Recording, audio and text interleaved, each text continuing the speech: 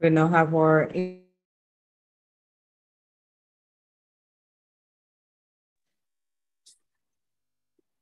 Good evening, everyone.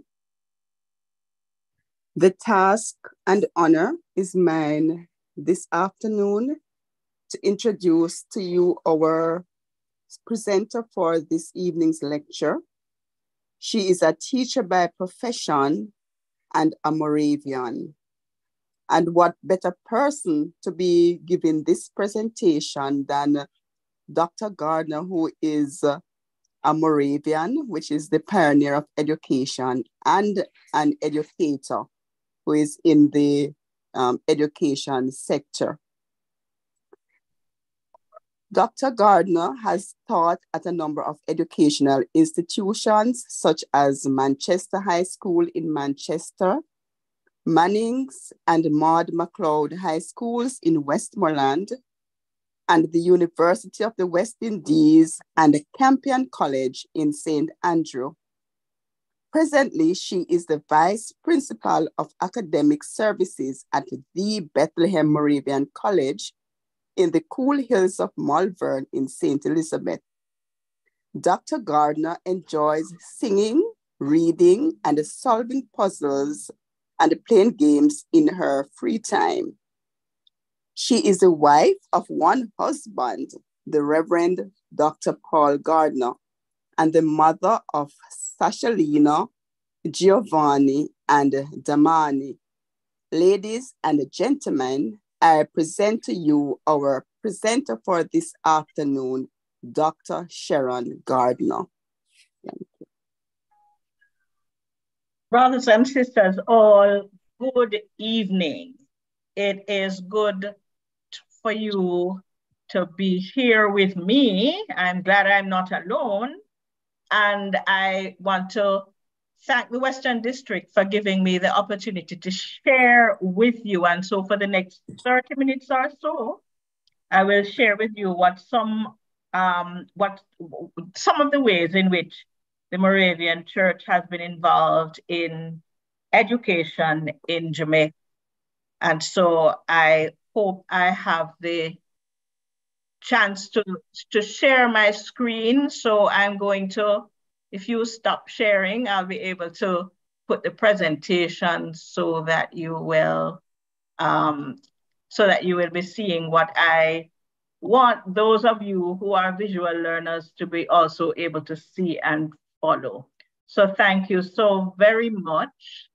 And we are going to start right away because we are going to not be spending a whole lot of time here. I have half an hour to share with you on the Moravian Church's involvement in education in Jamaica.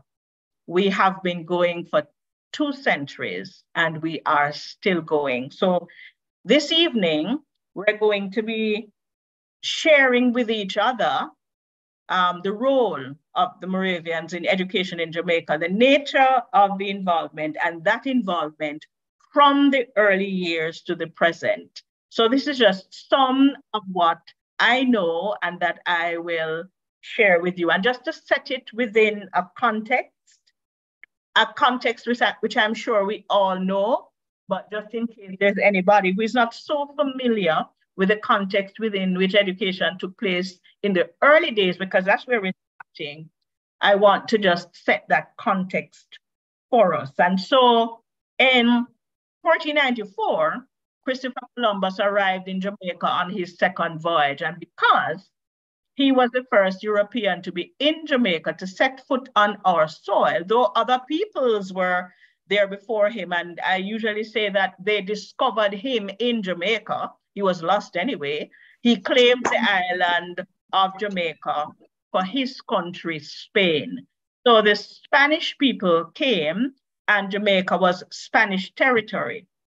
And the natives at the time were forced into slavery. So that's kind of where history begins for us, because that's where we know history as it was written by those who have it brought down through the centuries for us. When the British came, the Spanish people were here and claimed our country until 1655, when the British captured the island from them.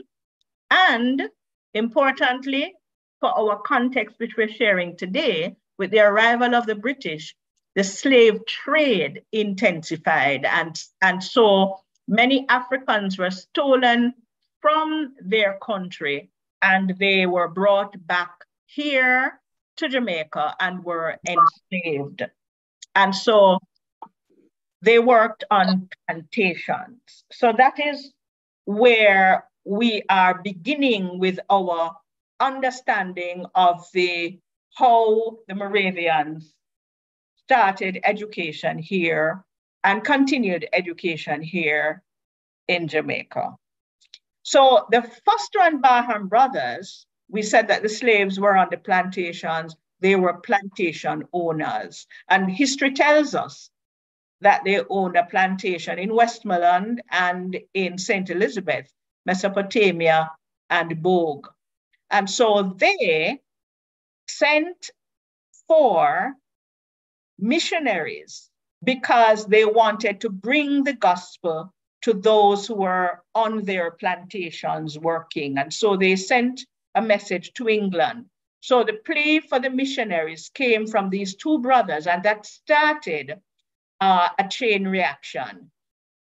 Then came the Moravians, because the Moravian community in Hertford, which then was the headquarters of missionary work, came to know about the request from these brothers for people to come and bring the gospel to the enslaved in Jamaica. And so we know the history very well, and we know it. 3 brothers were chosen to come to Jamaica to do just that. And so they arrived in December 1754. So the Moravians came, and the rich legacy of the Moravians began as far as the church and education was concerned. Now, we all know that wherever the Moravians went, not only did they bring the gospel, but education for them was always important. And so naturally when they came, that was no different. And so because they came to bring the gospel to the enslaved, education for those privileged and dispossessed was high on the agenda. And this was so because of at least one value that they placed on education. You see, the Moravians believed in the power of education to change. And of course, you can imagine in this particular point in our history, with slavery, with people who they wanted to influence, bringing about change in behavior was very important for them. And so with the importance placed on education, schools began to be established. That was a priority for them. And so the Moravians, having come here, set about establishing schools in the 1800s. And so began the work of the Moravians in formal education. We all know the history. The first school in Jamaica began at Rose Corner on the road to Alligator Pond. Land was donated for that school to be built, and the school began in 1823, which means that this is the oldest primary school, elementary then, in Jamaica. And so we are very proud as Moravians of this. And so this year, school is 200 years old, and we are having a series of activities to mark the bicentennial anniversary of primary education in Jamaica. It started last year. We who are here would know that there was an opening service in September last year, and the celebration will take it to a little over 12 months, so a little over a year, and is expected to end in December of this year. And so we are 200 years and counting and proud. So going back to that school in Rose Corner, we know also, for those of us who know, that the school is no longer in Rose Corner because a politician who was impressed with the work of the Moravians then made a grant of land, a plot of land, 500 acres at Littitz in St. Elizabeth. And so with that, the school moved from Rose Corner to Littitz. Now, because it is a relocation of what existed at Rose Corner, the current school there, Littitz Primary and Infant School, is considered the oldest primary school in Jamaica, is the oldest primary school in Jamaica. And we are responsible for that. And the opening service to mark the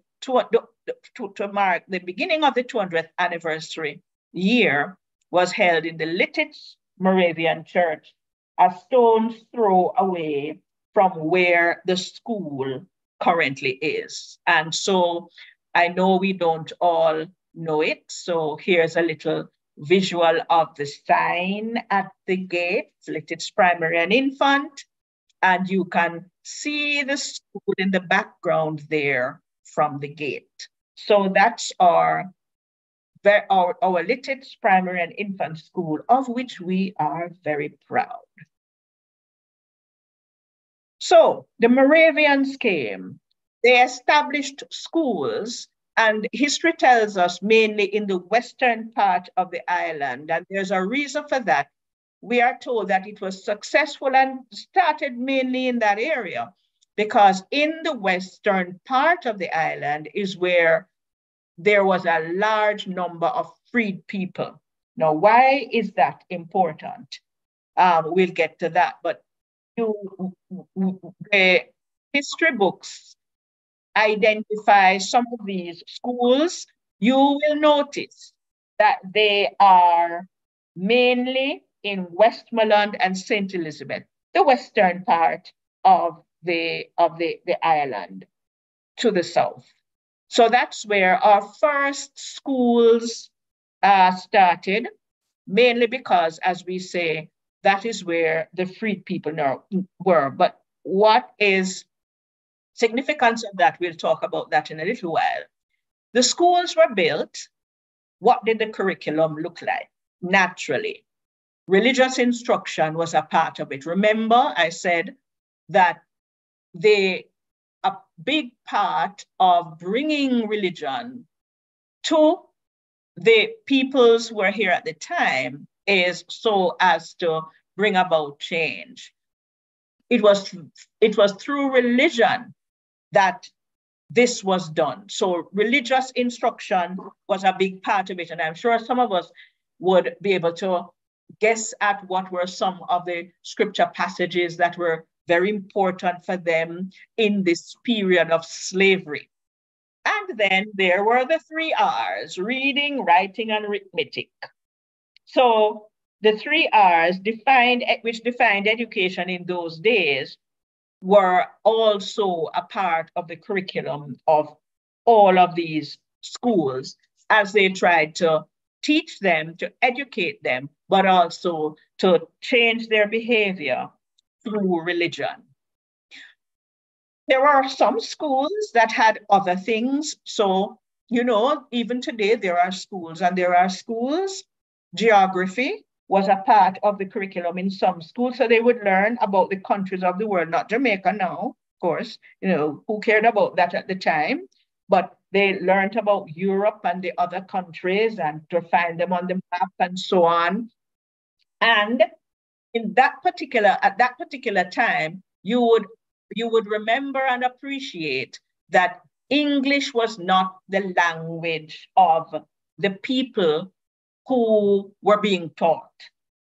And so the rudiments of English, the grammar of English, were very important as a part of the curriculum. Because remember, these were Africans and children of Africans eventually, who either spoke the Yoruba and the Tree and the other West African languages, which were not necessarily mutually intelligible. So the Africans would not necessarily understand each other because they spoke different languages which were not mutually intelligible. And so they eventually created a Creole, which was the common language of the people, which though was lexified by English, so the words were English words, it was different from the grammar of English. And so the rudiments of grammar was very important. And of course, the aesthetics, the singing and the sewing and the playing of musical instruments could be found in some of these schools that were built. And you can imagine that those people, there were some who benefited from these additional things, and there were those that stuck with the core curriculum. So I like to talk about schools and schooling, because not everyone had the same privilege of sitting in classes, that is, going to school. So let us look at what education looked like for some in those days. So we had these schools built, but then there was schooling for the enslaved, because schools were accessed by the children of the freed. And that's why I brought them up earlier, because that's where it was the children of the freed who could attend schools mainly, because the children of the enslaved had to work all day from Monday to Friday. When then were they going to go to school? So they were educated at Sunday school mainly. They were taught to read at Sunday school. And if that was so, for these children who had to work from Monday to Friday and work on Saturday in their little plots that they had, and to help with their chores on Saturdays, then it meant that they could not go to school. The content of the teaching, since they were educated at Sunday school, was, as you would expect, of a purely religious nature. So this is what education looked like for some. So the experience for the enslaved was not identical to the educational experience of the freed. So from early though, the church saw through its policies focused on education. So education for the Moravians was not haphazard, willy-nilly, it was purposeful. So in 1826, the Synod of the Moravian Church passed a resolution to establish a day school at every church. If the children were going to be educated and they could not go to school Monday to Friday, there had to be a way that they could access education more easily. And so this resolution was passed, which meant that the children of the enslaved could now have more of an opportunity to be exposed to learning. Because if the church had a day school, then it would have been easier, distance-wise and otherwise, for them to be able to access education. So, as I said, the Moravian Church was purposeful in how it treated with education from those days. So, the emancipation of slaves, we know, happened in 1838, but from the start of the apprenticeship system 4 years earlier, we had a multiplication of schools. So in 1834, there were 27 day and Sunday schools. Notice it's day and Sunday schools. Beginning of that emancipation period, they were attached to 7 main stations, we are told, and you will notice again that they are in the western part. We're still in those early days.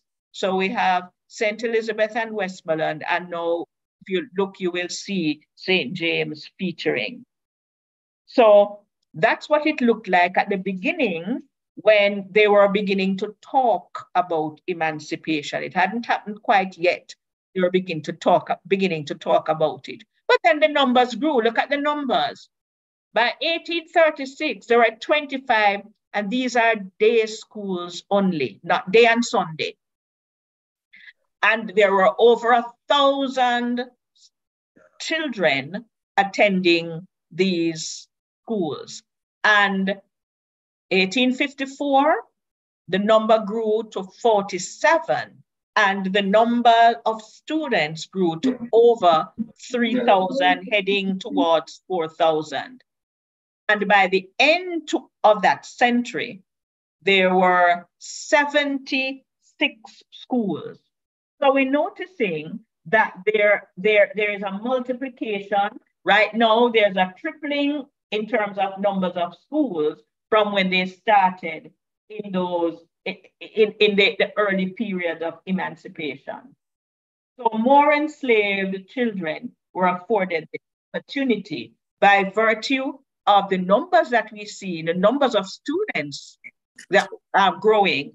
They had more of an opportunity to access schools. But then, as with all things, when government policies step in sometimes, it affects in a negative way sometimes. And so in the 1890s, the government cut expenditure.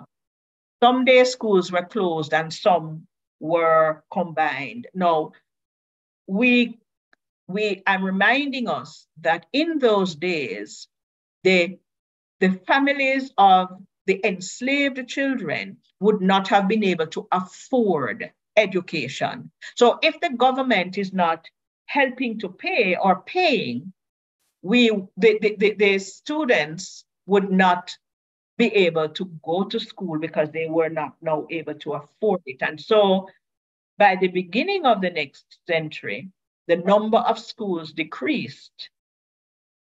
Remember, we were up to nearly 80. Now we are under 60.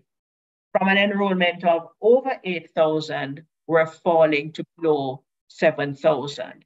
But the Moravian Church was responsible, we are told, at that particular time, with other entities involved in education, for just under 12% of the education of the school, the population in schools. So we were not doing badly at all. So the number was reduced by about that time to just twice what it was when the church passed the resolution in the first quarter of the century. After it had already tripled, it's down now to just about half. So the government policy affected that and the numbers fell. But just about the same time, the Moravian Church was making strides in primary education and other big things were happening. And in 1839, a training college for male teachers was established, this at Fairfield in Manchester, and it began with 3 students. So the Moravian Church had now ventured into tertiary education. The college was very successful, but again, government policy knocked it. The government decided not to pay for new students after 1898. Again, as I said, just for the primary students, if the government is not assisting with payment for these students, they were not able financially to afford tertiary education. And so there was no cohort of new students in 1898, and there was none after that because the policy was not discontinued. And so again, the government policy had a negative effect on the church's ability to provide education this time also at the tertiary level. And so what happened is that the Fairfield Training College closed at the end of 1899. The few final year students who were there at the time were transferred to Kingston to the Michael College, which was another training college for males, and that one is still open. So, the Moravian Teacher Training College for males, which lasted for more than half a century, was no more. But it was not the only thing that happened. We're getting to that. But now all we have is all we have are pictures of the glory days. So for those of us who have never seen it before, here's an aerial view of the Fairfield Training College in Fairfield, Manchester. So these were just all we have now are memories of that. So Fairfield began in 1839 to train male teachers, but even before its demise, other things were happening in tertiary education. So when the need for a similar college, this time to train female teachers, was identified, Bethabra in Newport, Manchester was selected as the site for this college, and it began in 1861 in June, again with 3 students. I don't know, there seems to be a magic number with 3, but this one began with 3 students, history tells us as well. This college was the Bethlehem Teachers College, which opened its doors to train female teachers in 1861. So the Moravian started a male college to train, a male training college, and it also started a training college for females. Now, one of the things that happened when Fairfield closed is that the resources that were usually given to Fairfield were diverted to Bethlehem Teachers College. So that college flourished, and it operated from this location from 1861 to 1887, the Bethlehem Teachers College.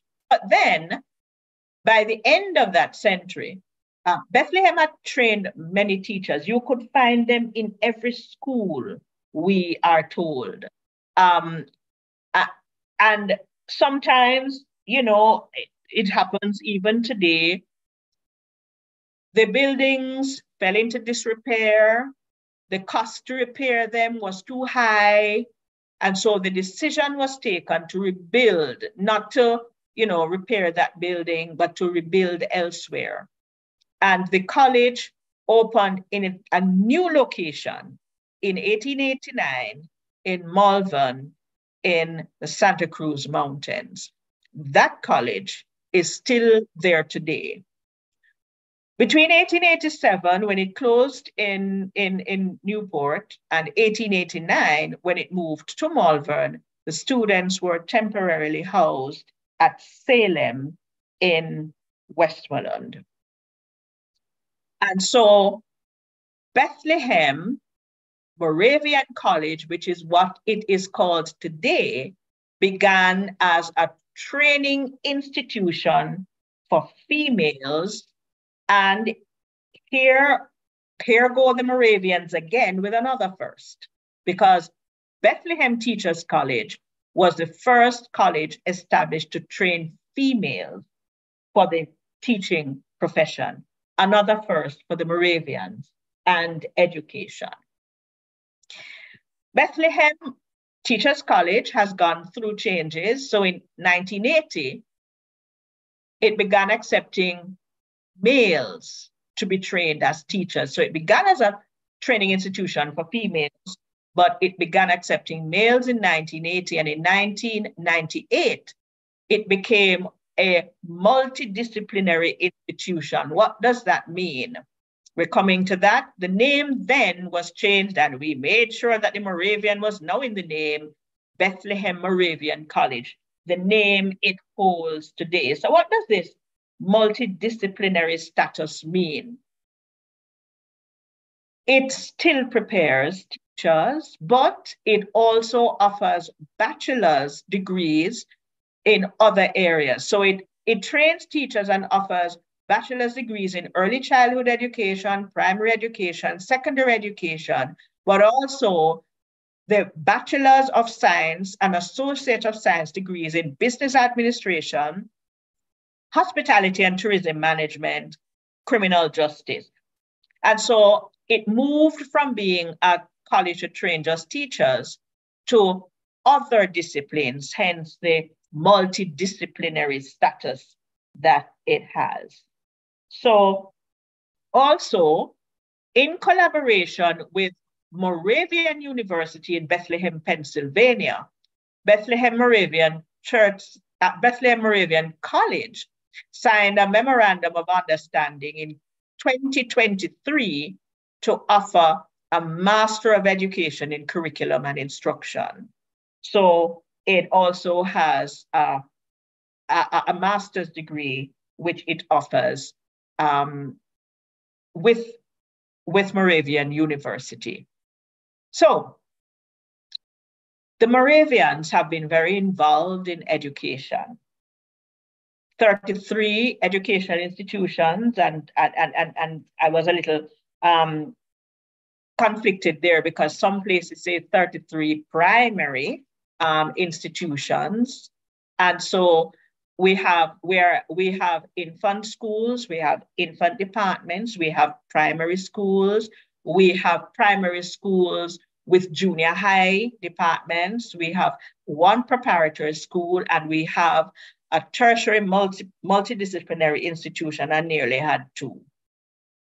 So the Moravian institutions in 2024 are found in St. Elizabeth, Manchester, Westmoreland primarily, in Clarendon as well.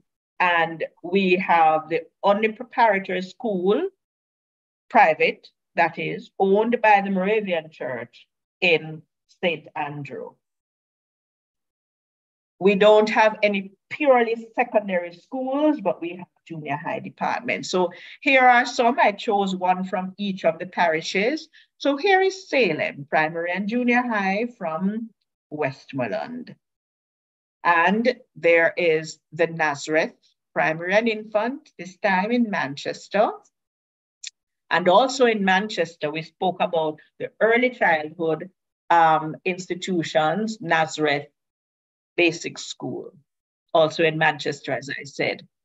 In St. Elizabeth, here's one. Springfield is there.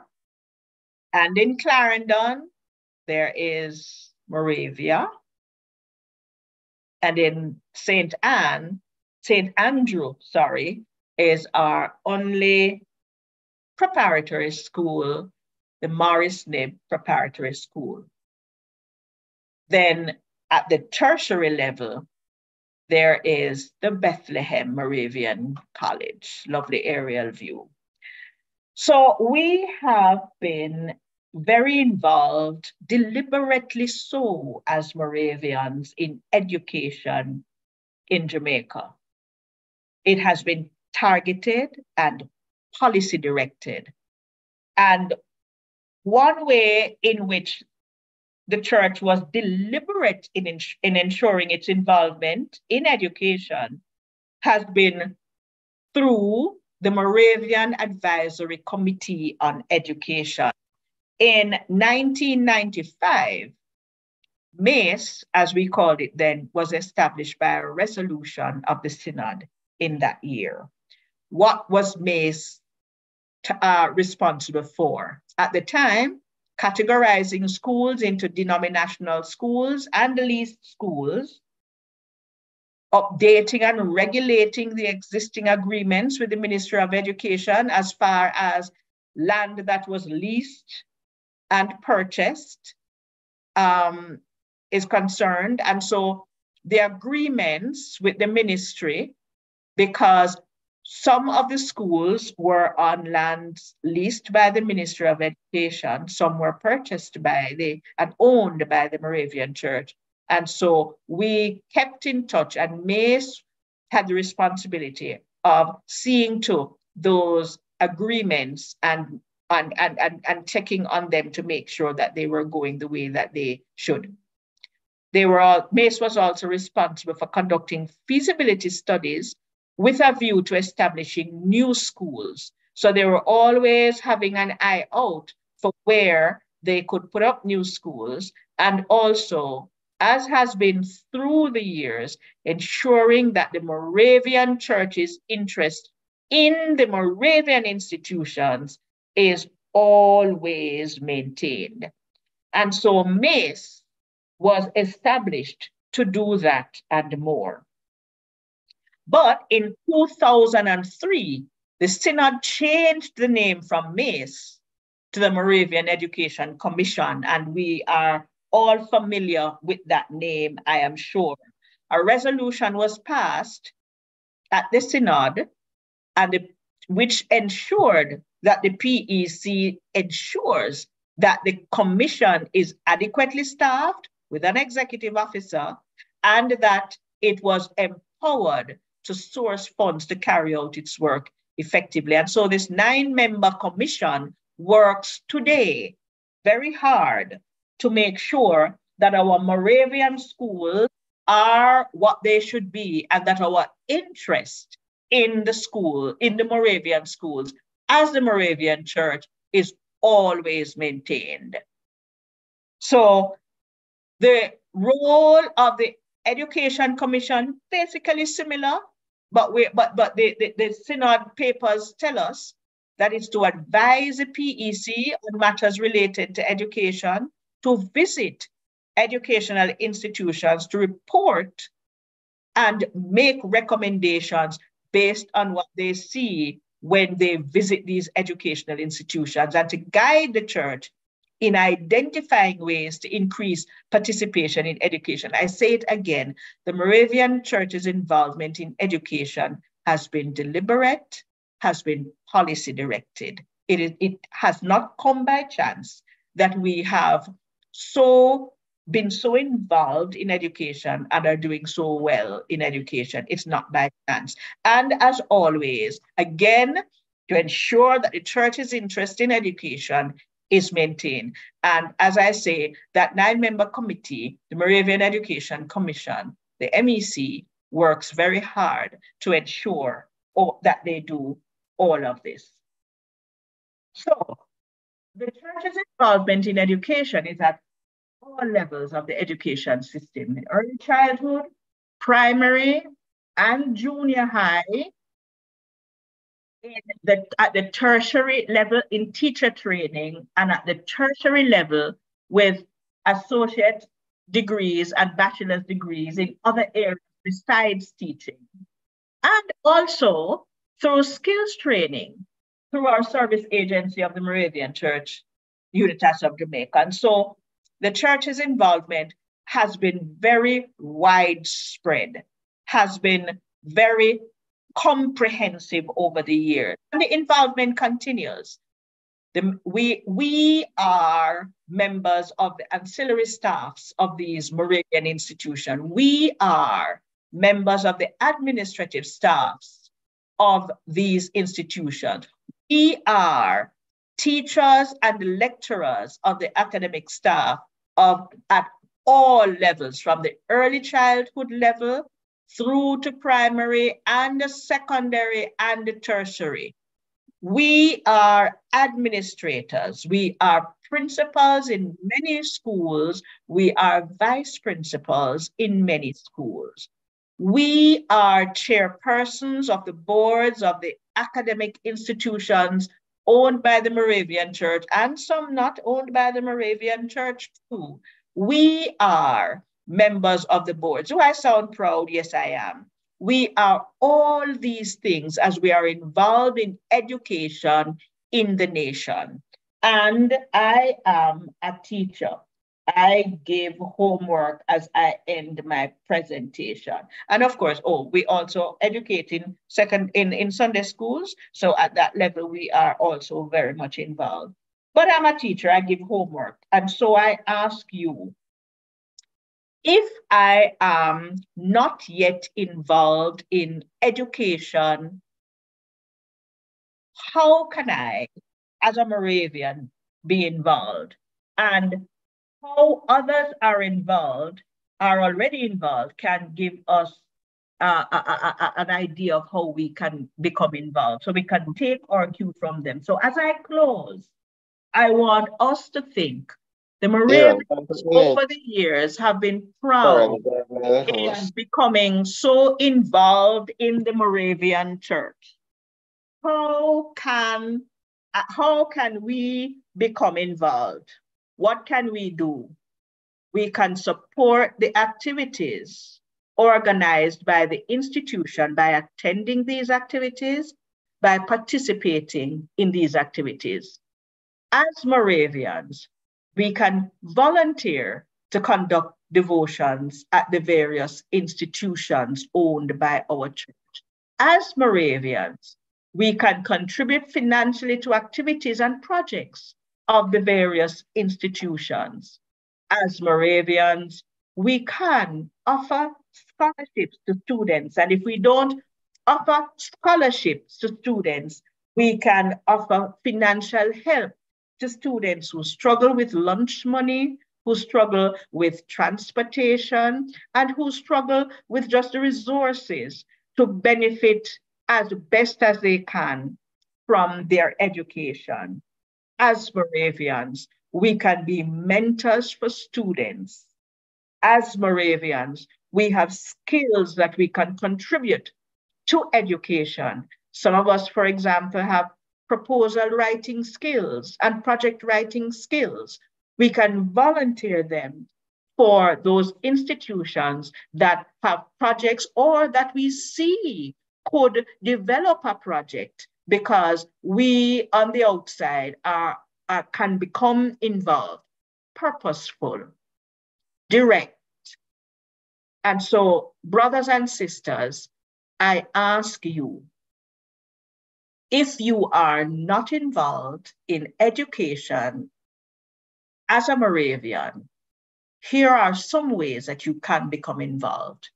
Those of you and us who are involved, continue to do so as we share in these ways and more. Brothers and sisters, there is so much more to education in Jamaica as far as the Moravian involvement is concerned. But for these little over half hour, I share this with you and thank you for the opportunity for sharing. And I now turn over to those who are going to continue after I have finished speaking. Thank you so much, my brothers and my sisters. Very good, very good.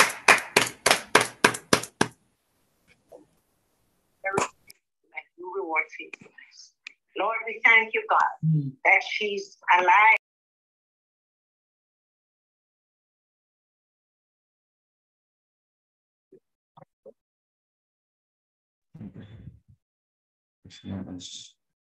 Thank you so much, Dr. Gardner. That was an excellent presentation.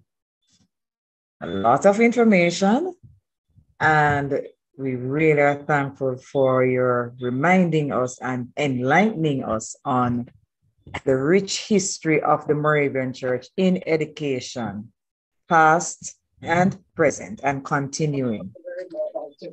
We will allow for some questions. For persons who want to ask questions, we ask that you raise your hand and we'll indicate accordingly. I'm seeing one here from, is this Reverend Brown? No. No, that is Brother Gale. Okay. Brother Gale is the one with his hand up. Yes, sir, Gale. Good evening. Good evening. Good evening, everyone. Thank you so much. Is it Rev? Is her last name Gardner? Is she Rev as well, or just? No, I'm Sister Sharon. Okay, excellent presentation. Thank you very much. I'm trying to go first because I have another meeting soon, but excellent presentation. I really love it. I appreciate the history and the enlightenment on how much, you know, the impact of, you know, something we need to be proud of, obviously. And at the end, you challenge us with some actions on how we can continue the legacy of the Moravian Church by, you know, doing some stuff as well. But, you know, I'm a student of history as well, Sister Sharon, and I note a couple of things up front when you started the presentation that I can't help but ask you and quiz you in further. I know I have some more work to do on it, but I wanted to ask you, you mentioned earlier that there was a request. 1754 was when the first Moravian came to Jamaica on the request. You said made on a request. I made a note to ask you, who made the request and why was the request made? I noted later on in the presentation, though, you said it was, and correct me if I'm wrong, you said something about they needed to change the behavior. My interpretation, I'm thinking from prior to this presentation was that it was more about spreading the gospel with the ultimate goal of saving souls. But I noted you said it was supposed to change the behavior. So could you expound on that a little bit for me? And I still want to know, though, who made the request for the Moravians to come to Jamaica? Thank you very much for that. So in the presentation, I had said that the Barham and Foster brothers, who owned plantations, one in Mesopotamia, one in Bogue, made the request for the Moravians to come to bring the gospel to the people on their plantations.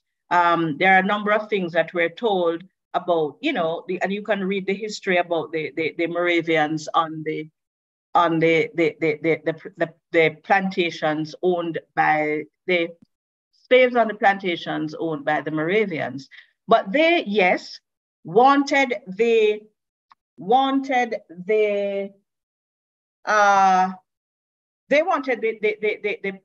people on their plantation to learn about the gospel. So yes, that was the primary goal.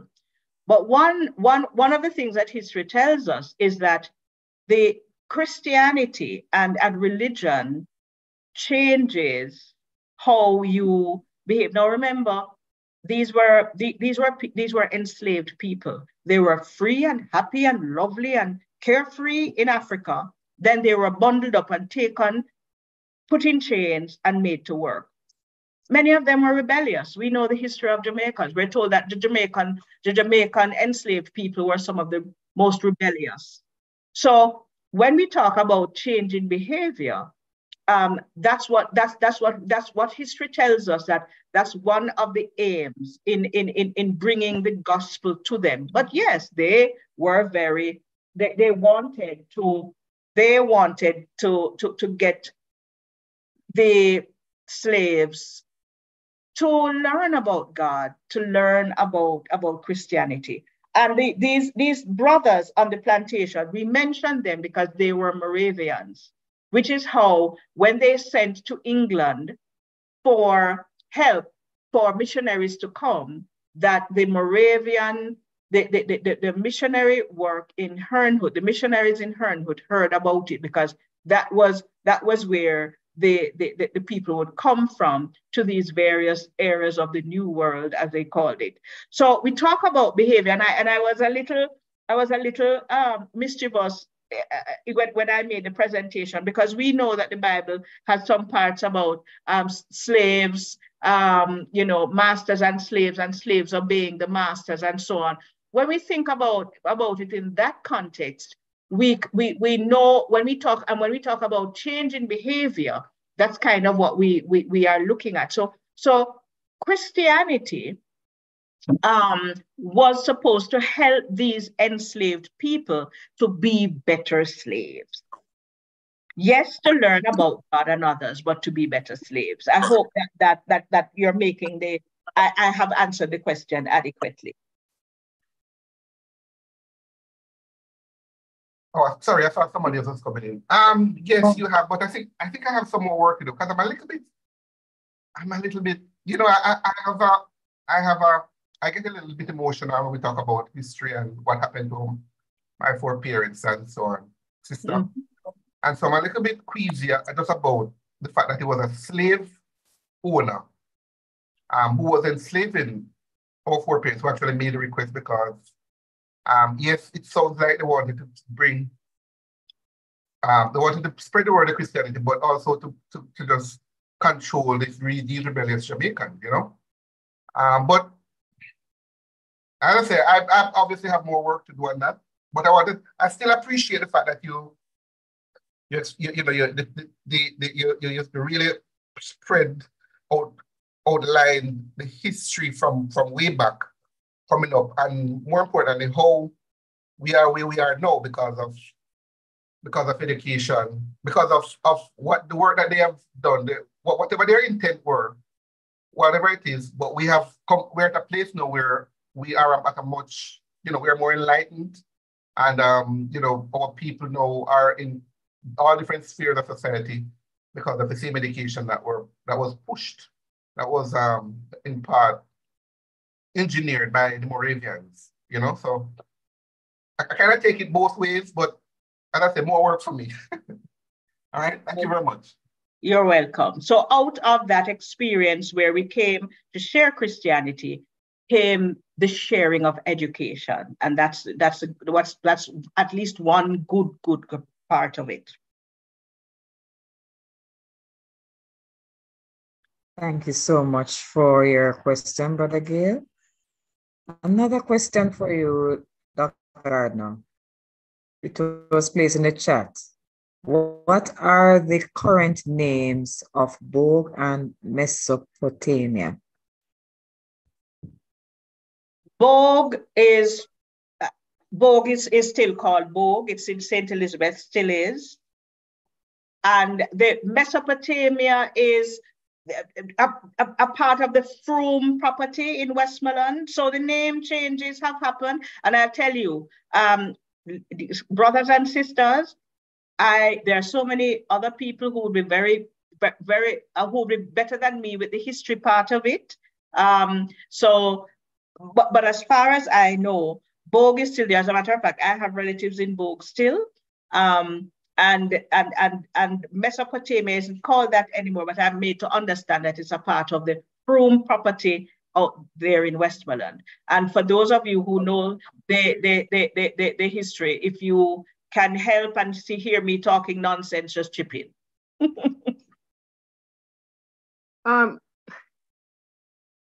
Reverend Gardner, I lived on Froome Estate for many years, but I never heard the name Mesopotamia, so maybe that was a part of the history. I lived there from 1957 till 1976. A number of these places have changed names, and because I was focusing on the education part of it, and because I don't know everything about the history, I am not exactly sure about where these places are located, but that I know is what the history tells us, that Mesopotamia, I don't know that there's any place called Mesopotamia now in 2024 in Westmoreland, but certainly in those times, there was a plantation called Mesopotamia in Westmoreland. So it would have gone through name change, but it would have been one of those sugar plantation areas in Westmoreland. Okay, thank you. You are welcome.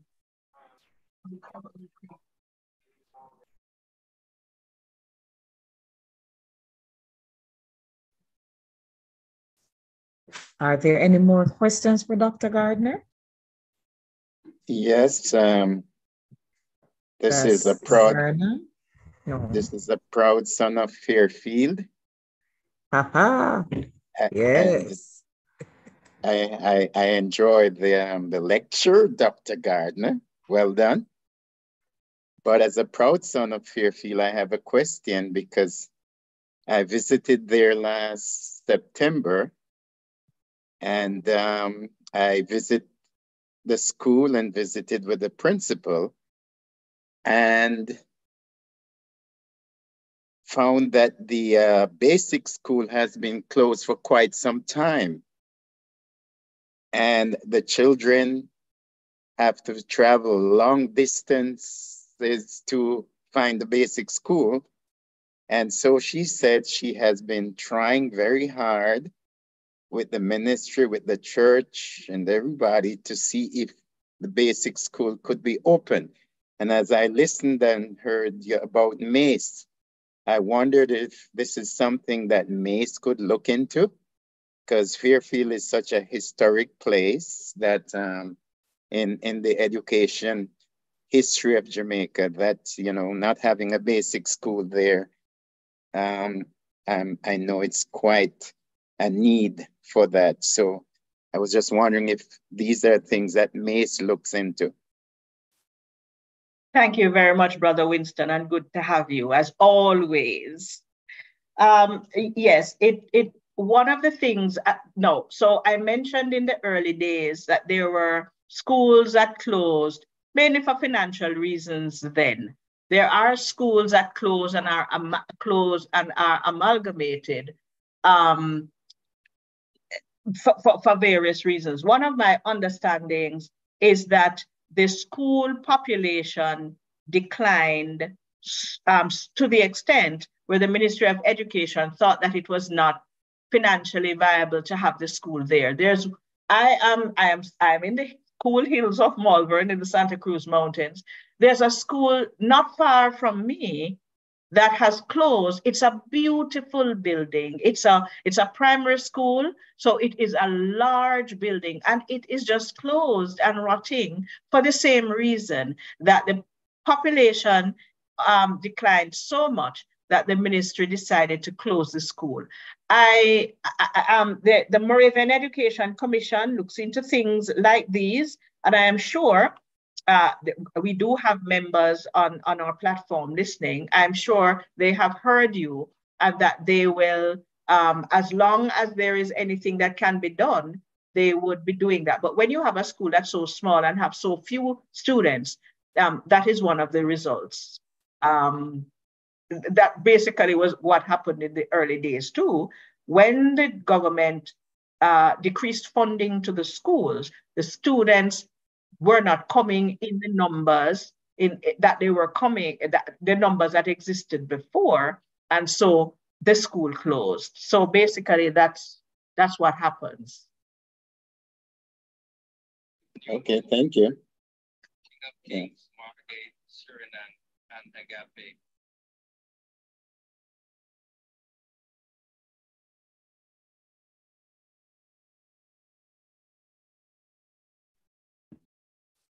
Any more questions for Dr. Gar? Okay, I'm seeing a comment here. Let me see if I can read it. Oh, gee. It was something regarding Bob. Yes, I think so. Bob is the community. Yes. New Eden is the name of the church. Yes, that's where my aunties go, New Eden. So I know it quite well. But Bogue is the name of the community. Yes. My aunts and cousins go to New Eden. There's a question above that comment about the Bogue community. Oh, yes. Is Moravian history made to be? Oh, Lord. I'm sorry about that. I was reading from something and it just went out. Okay, let me see. Let me see if I can get it. Is Moravian history made to be part of our syllabus, especially at our tertiary institution, as other denomination dictates at their governing institutions? So I think the person was asking if Moravian history is a part of the curriculum, for example, at Bethlehem. Right. Okay. So Bethlehem is our only tertiary institution, and I can speak about that. I'm, as you heard, vice principal of academic services there. The teacher training, well, we have teacher training and we have the other parts. For both of these parts of our institution, we do courses that are owned by two different examining bodies. One is the Teachers Colleges of Jamaica. The other is the Community Colleges, Council of Community Colleges of Jamaica. I say that to say, because the programs are owned and the structure of it is determined, we can't do anything about the structure of the program that is importantly shared by other institutions. So for example, there are 8 teachers colleges that share the same program. And there are more than 8 community colleges that share the same programs that we do. I say that to say, we would not be able to add a Moravian program, a Moravian course, for example, for on these particular programs. But we have been quite creative. At Bethlehem Moravian College, we do have a course, we call it Moravian Studies, that every single student who enters our doors have to do. It is not examined because, as I say, we can't add to the program as it exists because it's owned by others, but our students do learn about Moravian history. Thanks to Sister Lucinda Peart, who some years ago made the recommendation and we made it happen. So yes, our students do learn Moravian history at the Bethlehem Moravian College. And coincidentally, I share with them on the involvement of Moravians in education. I'm one of their guest lecturers every year.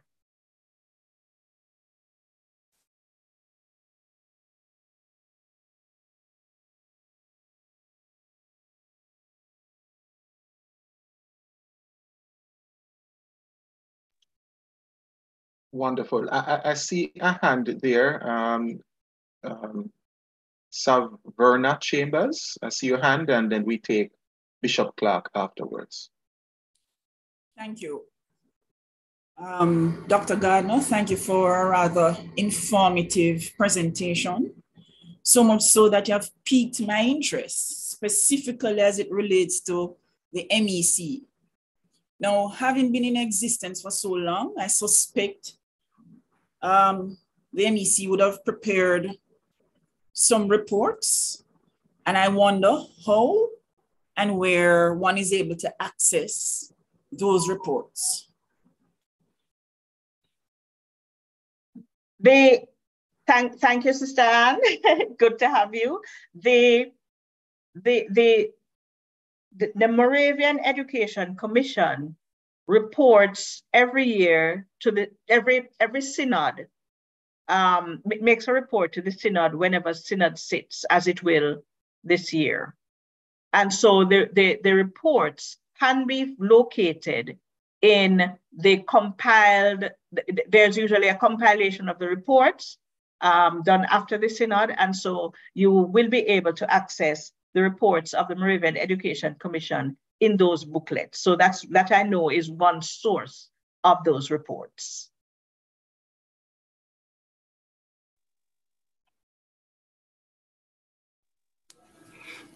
Dr. Gardner, thank you very much for enlightening us and give us fresh insights into the legacy that our foremothers and forefathers left for us in the areas of education and religious education / evangelism. I would imagine that in those days as well, the church would have had a tremendous impact on the community life,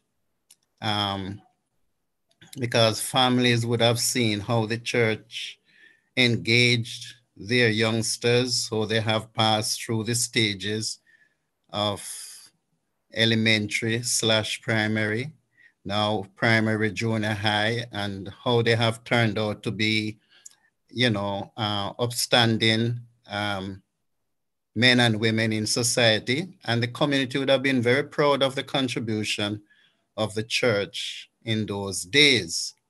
I'm just wondering, when you also mentioned about the school and schooling, and the freed people could go to school, but then Monday to Friday, but then the enslaved could only go to church school. And I remember the fact that the church building was also used for double purpose. I'm just wondering, do you find it today that families and the communities are showing that kind of appreciation and support for the church in what they have contributed to the building of communities? And how can we help to improve that? Thank you, Bishop. Thank you very much. You just to remind us, when we this presentation, and I mentioned the word formal education, but yes, you are so correct, Bishop. The church has been very instrumental in education, socially, morally, and in so many ways. Because remember, education is not just what happens inside a schoolroom. So the church would have influenced and educated people on how to behave towards their fellow men, so that the communities have benefited very much from the ways in which Christianity has taught us to be kind to each other, to be loving to each other, to share with those who do not have all of those many ways in which Christianity has educated us to live as a community. And in those early days, the enslaved were not able to go to school. But as the church provided the opportunity through schools which were attached to main stations, then they got more of an opportunity to go to school, especially after emancipation, when eventually people began to be free. As far as appreciation goes, I think that is one of the reasons the Western District Conference, for example, has sought to include this as a part of their lecture series, because perhaps people are not as appreciative. And one of the ways that you can stir appreciation in people is to inform them about what has happened. I am happy to hear that we have learned at least one thing new, I would hope, from this presentation, because the more we talk about and share the ways in which the Moravians have been involved in various aspects of our lives and contributed to nation building, contributed to our communities, is, I think, Bishop, one of the ways in which we can foster that appreciation, even if now we do not sense that it is as where it should be.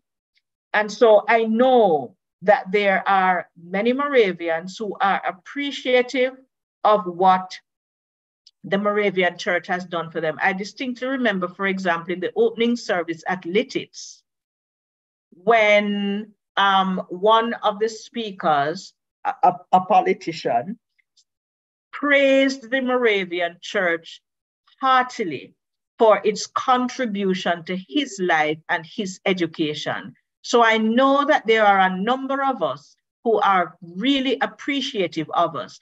And there are some of us who can be a little more appreciative. And I think things like this, series like this, can only serve to foster that appreciation as people learn and know more about the ways in which the Moravians have benefited communities and the lives of those in the various communities.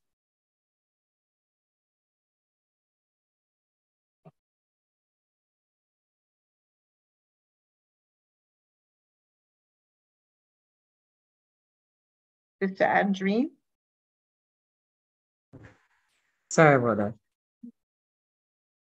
A comment that was posted a few minutes earlier.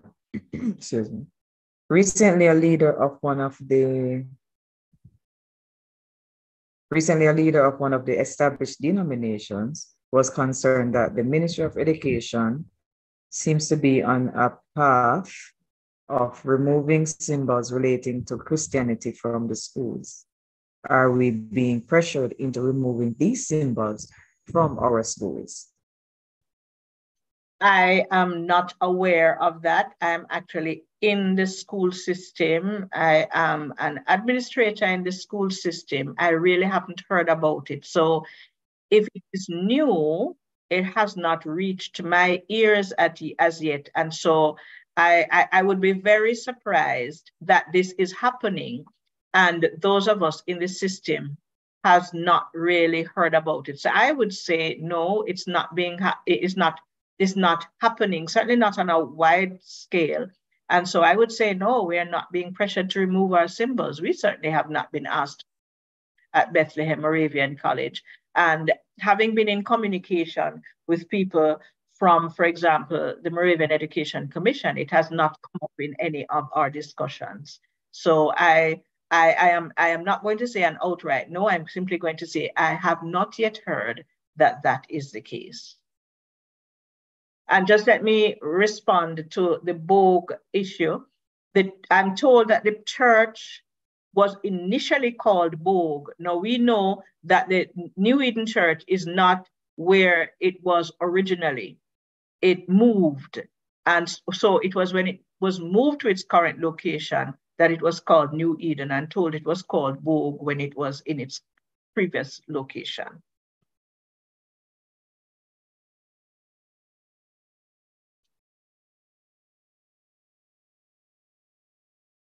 Thank you so much, Dr. Gardner. Any more questions, brothers and sisters?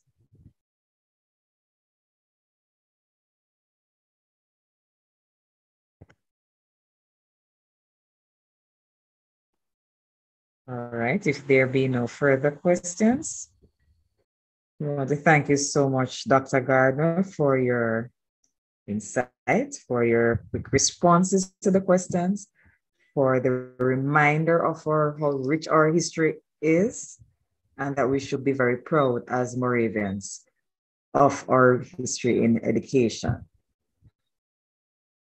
We will now go to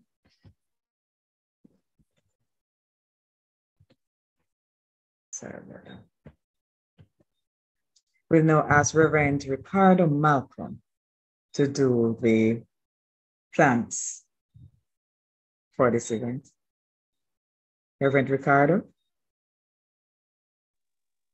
Good evening, brothers and sisters, and gentlemen. Indeed, a wonderful presentation. Let me, on behalf of the staff members of the Western District Conference and the executive members of the Western District Conference, explain our sincere thanks to everyone who contributed to this evening's lecture series, contributed to make it possible. To Dr. Sharon Gardner, who accepted our invitation and shared with us a wealth of knowledge of the contribution of the Moravian Church to the development of the educational advancement of Jamaicans. Indeed, it was a excellent presentation, and we all learned something from it. Ms. Andreen Malcolm, who guided us through the evening's event, ably, we thank you. Mrs. Roxanne Pizer, who gave a splendid introduction of our guest presenter, Pastor Alwyn Brooks, who led us in our praise and worship session earlier. to Brother Lewin Lewis, who will pray the prayer for teachers, to the planners of this event, led by Brother O'Keefe Brown. Also, to you, the audience, who lent us your ears, thus fulfilling the purpose for this lecture series. We thank you very much and pray God's continued blessing upon us all as we seek to continue to serve God in this part of our vineyard. We have a lovely history which we all should be proud of and should continue to add it to the legacies that we have inherited. Thank you.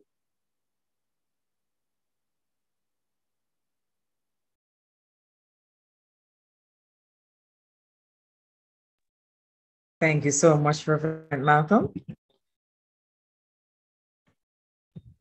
We now ask Brother Lewin Lewis to pray on behalf or pray for the schools and teachers.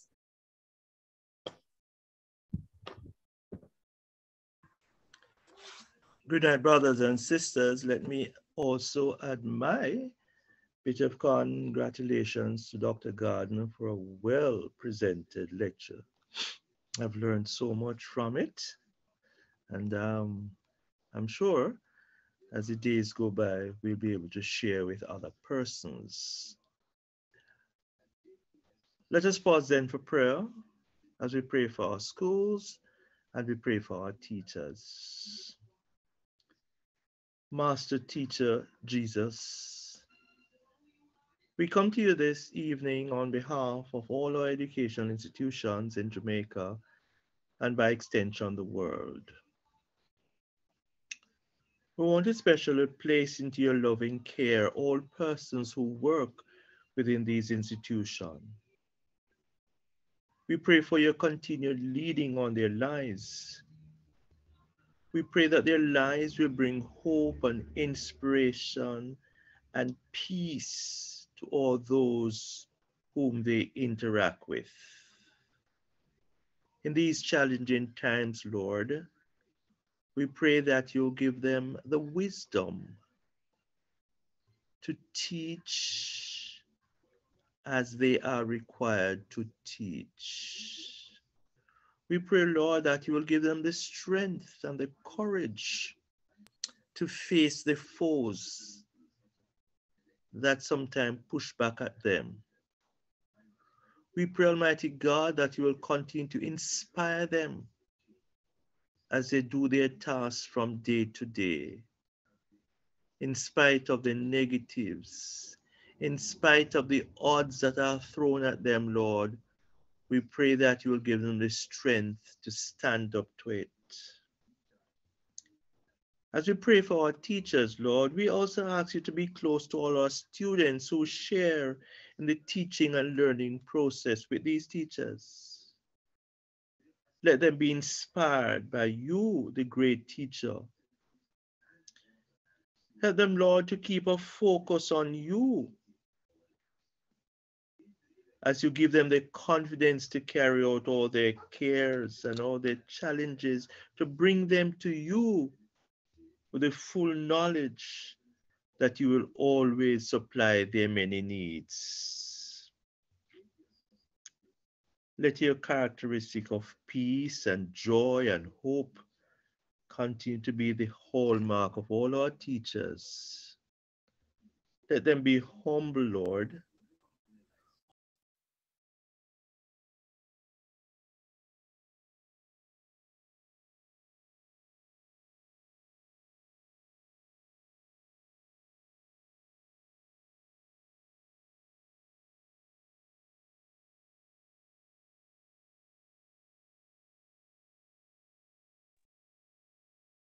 Brother Lewis, you are muted. All the way through? Right? No, just the last Oh, part. no. We were hearing you before. So, Lord, I pray that you will allow your light, your joy, and your peace to reign continuously among all of our teachers. We pray for them to be humble, Lord, humble enough to listen to you and to hear you. And having heard what you say to them, Lord, let them be good stewards and do it. So I pray, Almighty God, that you will continue to supply their many needs. I pray, Almighty God, that you will continue to unite their hearts. And may your name at all times be honored in all that they do or say. In Jesus' name we pray. Amen. Amen. Thank you so much, Brother Lowen. We will now have closing hymn.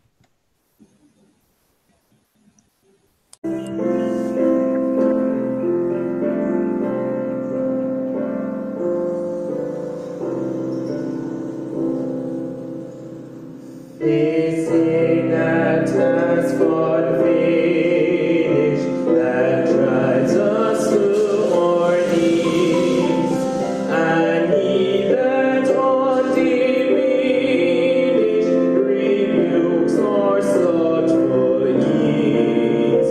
We who rejoice to know thee, renew before thy throne the solemn pledge we owe thee, to go and make thee known. Where other lords beside thee hold their unhindered sway, where forces that divide thee still today, with none to heed their crying for life and love and light. Unnumbered souls are dying and passing to the night. We bear the torch that flaming fell from the hands of those who with their lives proclaiming that Jesus died and rose. Ours is the same commission, the same that message ours, fired by the same ambition, to thee we yield our hearts. O Father, who sustained them, O Spirit, who inspired, Savior, whose love constrained them to toil with zeal untired, from cowardice defend us, from lethargy away, forth on thine errand send us, to labor for thy sake.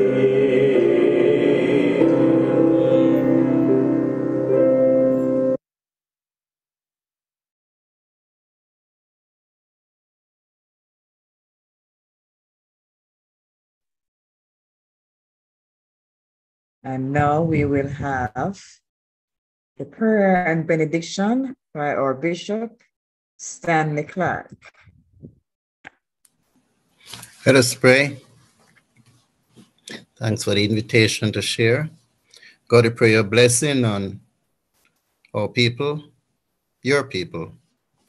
We thank you for those who have given of themselves and of their talents and resources to lay the foundation for others less fortunate than themselves to have access to education, religious education, spiritual nurturing, caring, how they should shape and build their families, how they should live in communities, and how they can contribute to the development of their nation. We thank you, Lord, for those who have used their skills to make life better for others.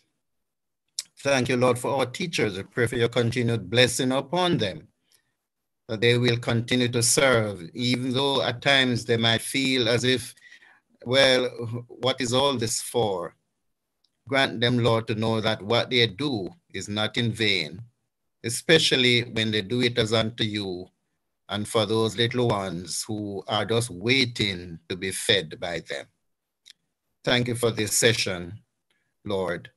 Thank you for our sister who have given us of this lecture. Lord, as we continue to reminisce and think about the goodness of God and how you, Lord, through your grace and mercy and love, have allowed your people to give back for the good of others. We just want to praise you and worship you and give you all the honor and all the praise. Hear us now, Lord, as we pray. And what we fail to do, Lord, over the years, inspire us and others coming after us to do what is left to be done, to your praise and to your glory. In Jesus' name we pray. Amen. Amen. The peace of God, which passes all understanding, keep our hearts and minds in the knowledge and love of God and of his Son, Jesus Christ, our Lord. And the blessing of God Almighty, the Father, the Son, and the Holy Spirit be among us and remain with us always. Amen. Amen. Amen. We have created Exim Express, receivables financing, so that your most important jobs get done. With a turnaround time of 7 days and up to 75% of your receivables covered with no collateral or financial needed, you know you're in good hands. Thank you, friends, for joining, and I wish for you a good night. And we will continue our lecture next year, 2025, God's willing. Enjoy the rest of your week. And thank you very much for the opportunity. Blessings. Good night, everyone. Thank you. Good night. Good night. Thank Blessings. you. Brother Winston is still keeping young, man. Man, I'm trying to keep up with you, man. Trying and succeeding. Blessings to all of you, man. Glad to be a part of this. Thanks, Yes, Reverend right. Gardner. Yeah. Yes, it's Sister Gardner. I'm not Reverend. Prophecy. Yes, it's Sharon. Prophecy. Oh. Oh yeah. How you doing? I'm doing very well. It's so good to have you as always. Yes. My dear sister-in-law always feed me with these links. Even when I don't know what was going on, she keep me up to date. Wonderful. Good to see you, Brother Winston. Yes, sir. Paul here. Yeah. Who is that? Paul. Oh, hey, how you doing, man?